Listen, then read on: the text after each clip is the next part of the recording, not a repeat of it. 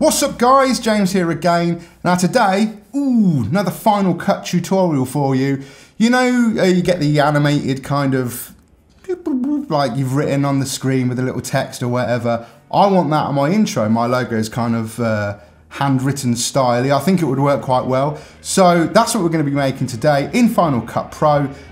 You get to see it before I've even made it, because it's going to be in my intro that we're going to roll now.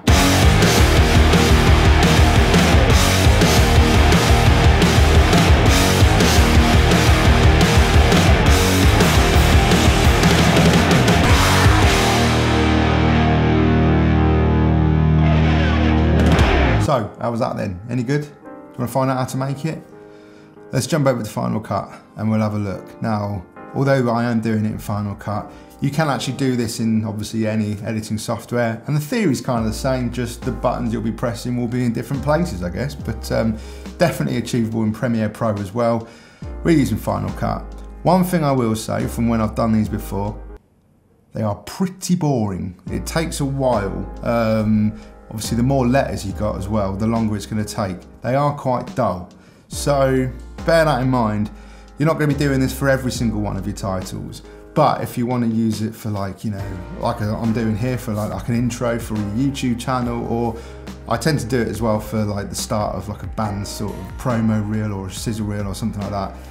It's worth spending the time. Pretty cool title, but you're not going to be doing it for everyone because it takes far too long. Unless you've got the patience of a saint, which I haven't got. But anyway, I digress. Let's jump over to it. I've logged my logo in. This is just an image at the moment. I'm going to just concentrate on the words James Baldwin, and then I'll worry about the photo and video a bit later. One thing I will say is this definitely works best, it may sound obvious, but with fonts that look like they're handwritten fonts. Normal kind of like sans serif fonts or whatever, well, it doesn't work so well, it just looks weird, but you want the nice handwritten font. Other thing you want to do is you want to work out how long you want the whole thing to last, work out the frame rate of the video it's going to be put in, and kind of go back from there. Now I know that I want it to be about a couple of seconds, 2 or 3 seconds long.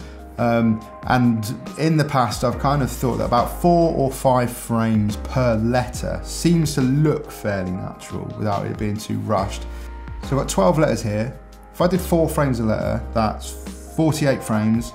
Now I'm going to be putting this into a 25p timeline, so that's 2 seconds-ish. That'll do. I think that would be a good start. So I'm going to aim for 4 frames per letter. Okay, let's go. All you need for this is a draw mask. So I'm going to come down here to effects.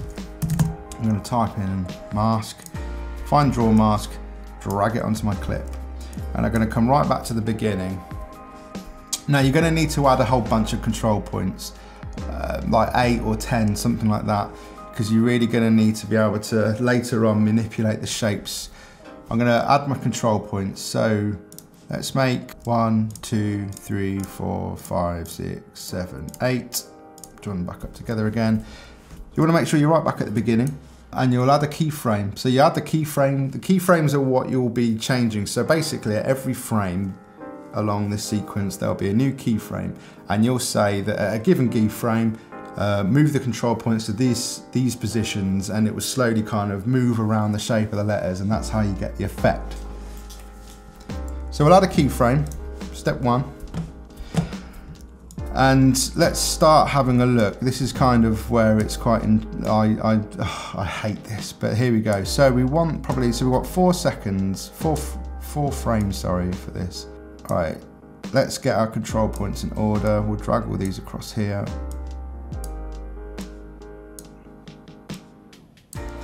Okay, we're ready. So, frame 0, we want nothing. Press left and right on your keyboard to move along your frame. So frame 1, here we go. And you can see in the middle here, you've got your counter to see what frame you're on. So I want to see a little bit of my J coming through.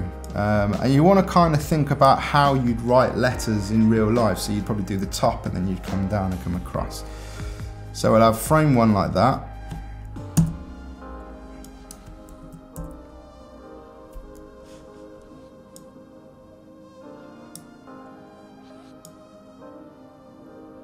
Frame 2, we'll put like that. And you can start to come back and see how this is looking. So frame 1. So frame 3 will start to uncover the bottom of this.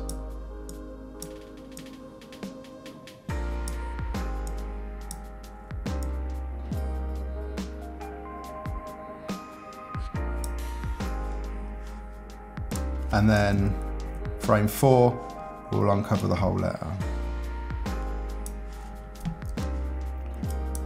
So you can go back to the beginning, 1, 2, 3, 4.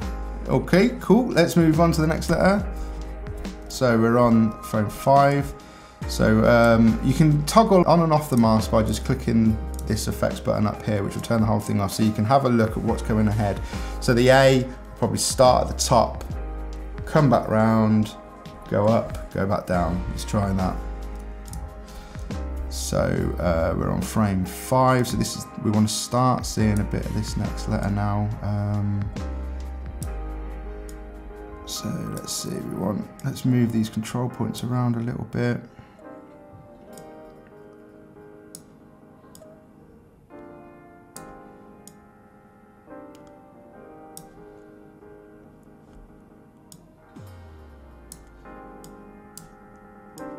This is why you need to make sure that you've got quite a lot of control points when you get going, because you will be using quite a lot of them to kind of create these shapes around the letters. Let's zoom in a little bit more. I did say this is tedious, I didn't lie. Right, the things we do for a nice title, eh? Right, I'm happy with that for my step 1.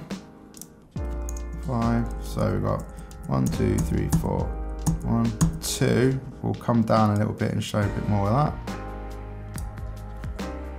Next step, we'll come up and have a bit of that. Next step, we'll show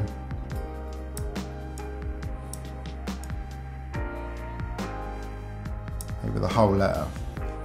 Okay, so you can start to see now 4 frames, another 4 frames. As you can see, this is pretty tedious. So I won't make you watch all of this. We'll skip ahead, we'll whiz through, I'll do all the rest of the letters and we'll see how it looks at the end.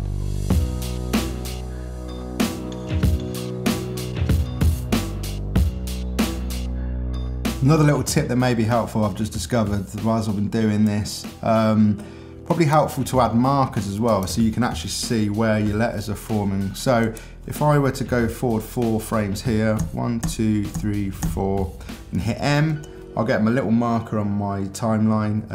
So 3, 4, another one, 1, 2, 3, 4, another one, 1, 2, 3, 4, 1. Kind of helps you see, helps you visualize as you're going along where all your letters should be as you're kind of progressing through your animation. All right, back to it.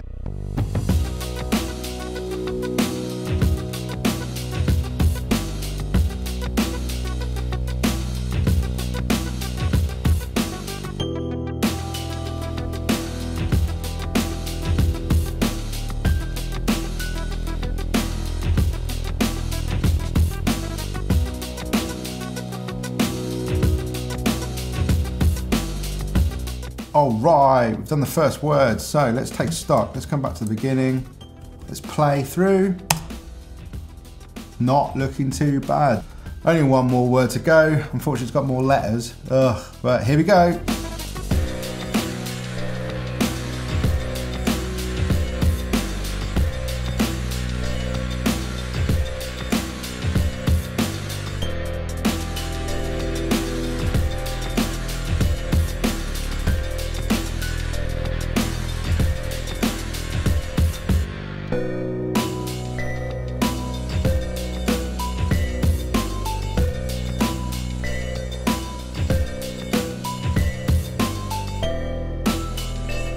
Boom, there we go, we're all done.